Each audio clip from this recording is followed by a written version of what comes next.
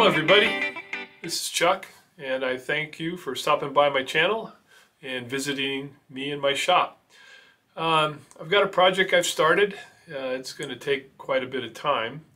Let me grab the drawing and we'll take a quick look, and then we'll actually look at it further. So I'll hold this guy up here. It's a Mill Vise build, and honestly, I think it's over my pay grade.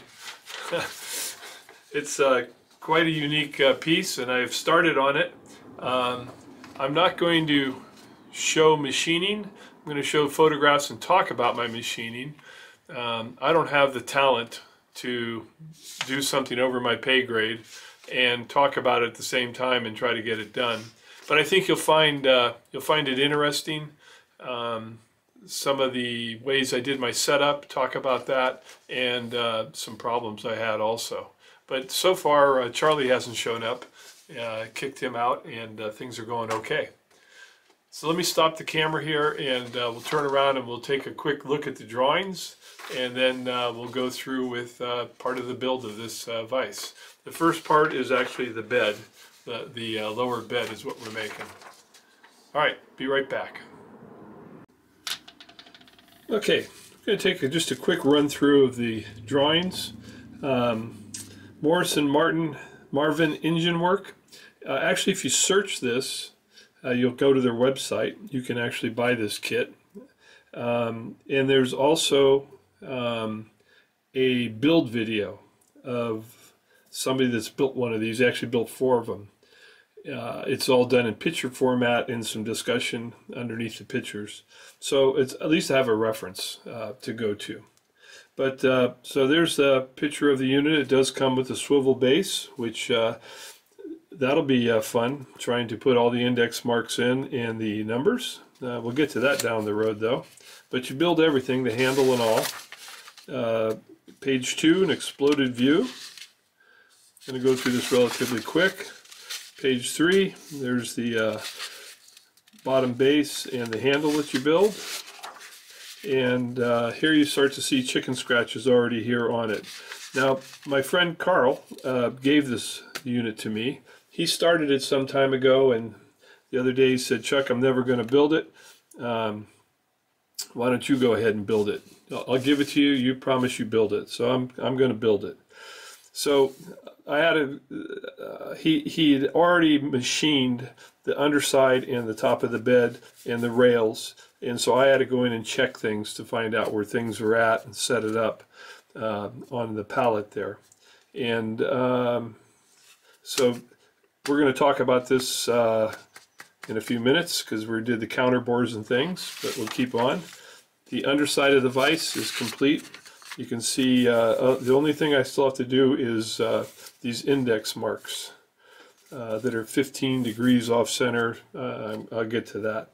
But so far so good. One of the things here, it's a tap a hole. It's 172 UNF, which takes a number 52 or 53 drill. Should have been 52.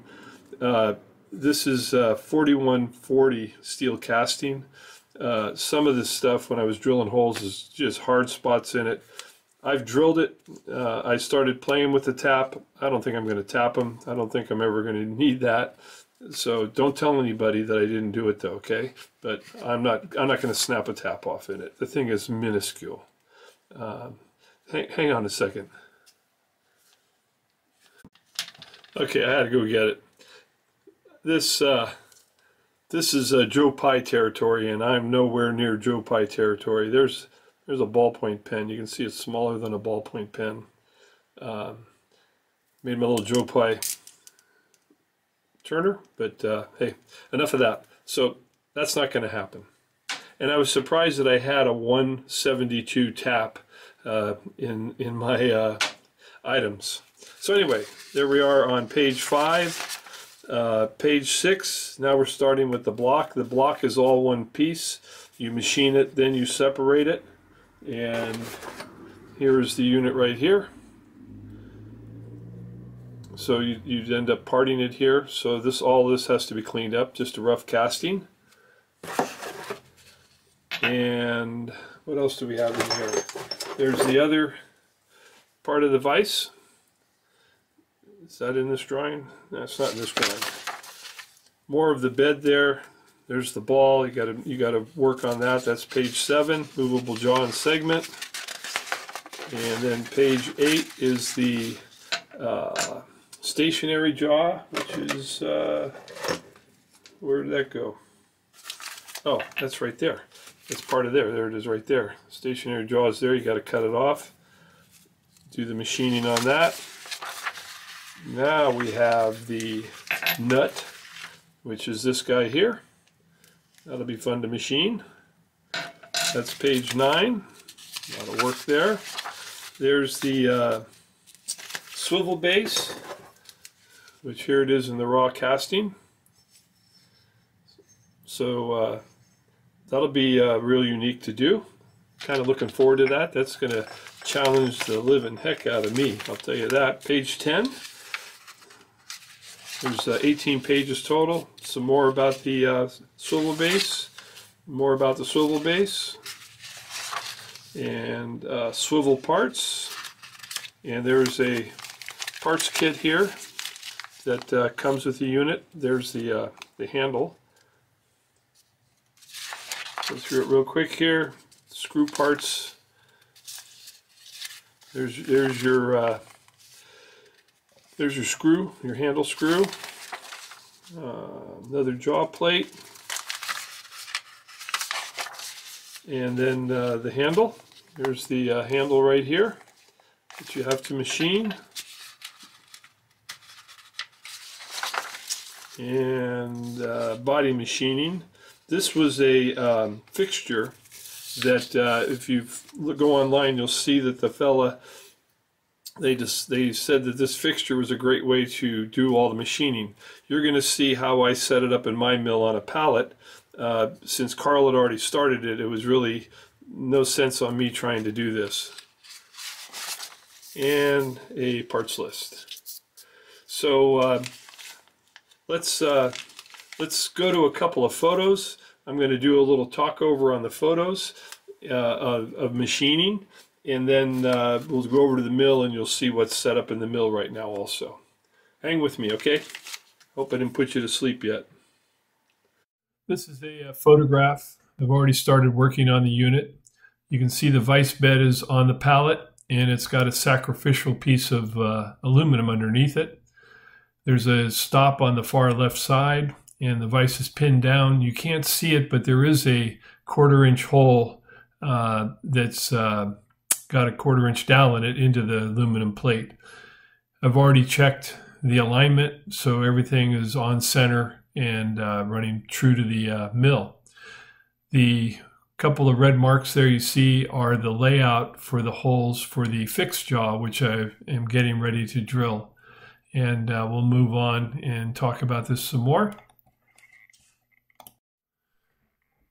So here I've turned the vise over on the pallet, and the 1/4 inch dowel locates it, and then the 2 pins on the right, one is for the fixed jaw that goes down that I've already drilled, and then there's a small holes. You can see one on the left. These are for the keyways that get milled into the bottom of the vise.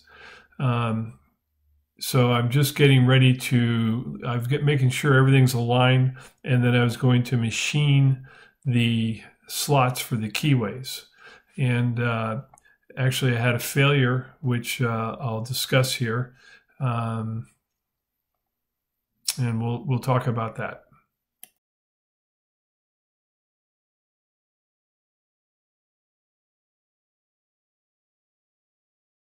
Now, when I said it failed, I had to cut the slots in for the bottom of the vise for the keys, and I had already cut the 2 in the Y, and I had cut the far one on the X to the right, and now I moved over to cut the one by the clamp there. Made my first pass from outside towards the clamp. Everything was fine. Dropped down 10 thousandths, I think. Turned to come back, and the end mill bit and threw the part in the vise. Those pins on the right were not installed. So I had to go back and get everything realigned on the bed again before I could continue on. Here I've turned the vise back over on the pallet, and all the machining is done, and just completed the slots for the fixed jaw for the keyway there, and it's ready to move on. In this photo, I've now turned the vise vertical. I'm on center since the bottom of the pallet has a key, which you can see. We'll see it in another picture here. You'll understand it. But so it was very simple just to use the edge finder to find the edge of the bed there, the face of the bed, and then move over so that I could drill and ream the hole for the screw. So it was a real simple setup. Added another stop block underneath it just to make sure things wouldn't move on me, and we'll continue on here.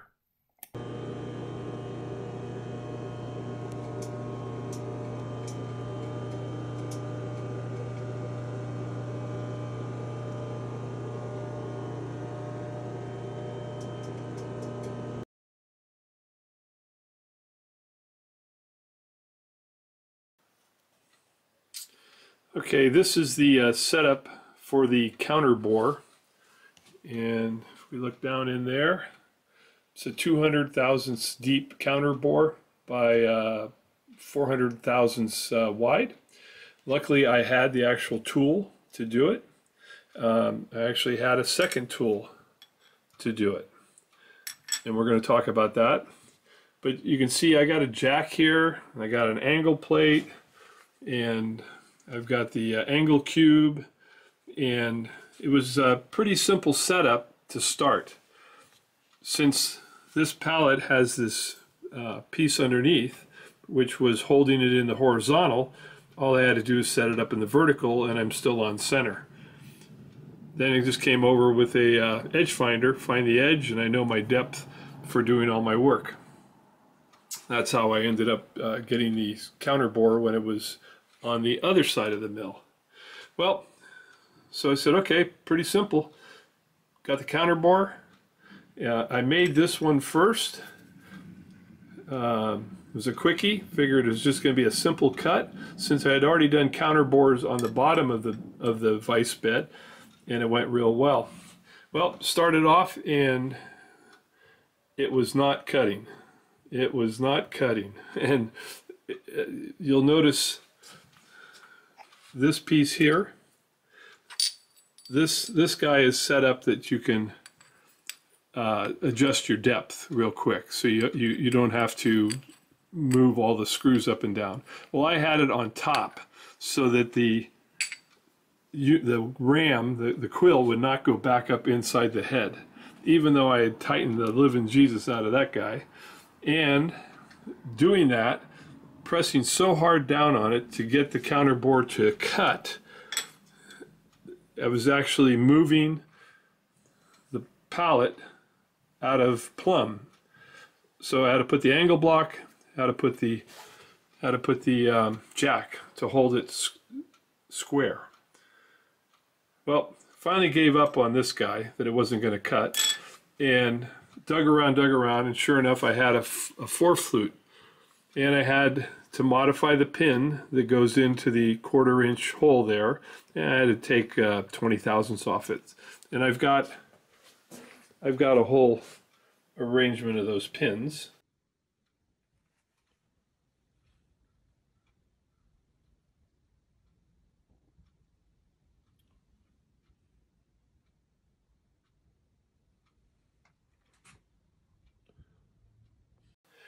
So got it all set up, and had to make an adapter for it because of the length of it. Just like I had done with this guy, I needed length, and so I made an adapter for it, silver soldered the tool bit into the adapter, and tried to cut.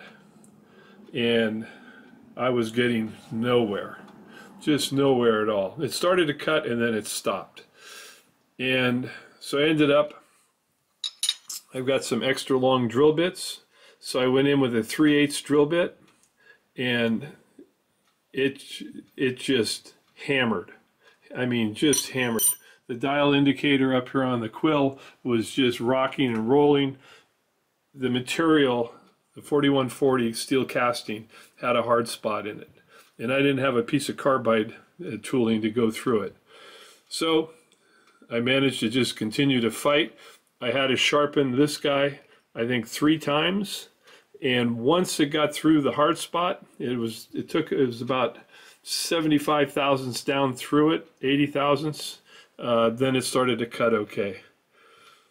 So that's my my story here on the counter bore, and the vise it's all ready to actually come out of it, out of the pallet, and move on to the next part. All the machining work is done on this. So I hope you've enjoyed my discussion about this. I've got a ways to go. It'll be a fun project, and like I said in the start, it's over my pay grade. It's going to be a heck of a challenge, and I'm fortunate that I have the tooling necessary so far. All right, again, thanks for stopping by. I hope you have a safe and happy 4th of July, and we'll catch you soon as we update around the shop here.